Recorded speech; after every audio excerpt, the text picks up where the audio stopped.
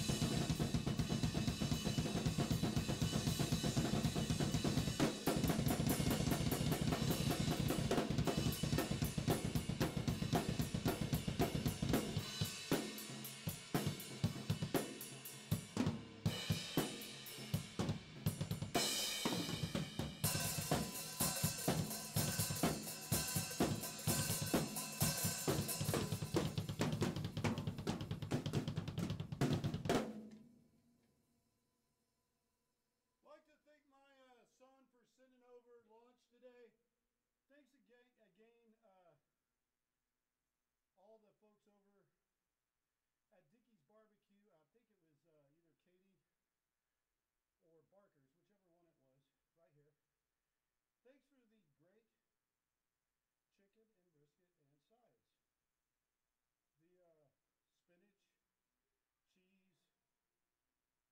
casserole is really good and healthy. Easy to eat, tasty, and the mac and cheese was not bad at all either. Appreciate y'all sending that over. Hope you have a good day. And to the driver, thanks. I didn't mean to offend you if I was seeing if you could give me a ride over to Silver Fusion. I didn't mean to scare you, but check with the bosses and see if that's cool. I'll hook you up on the text though. Okay, well, let's go ahead and get into the next part of practice for PM drum exercises.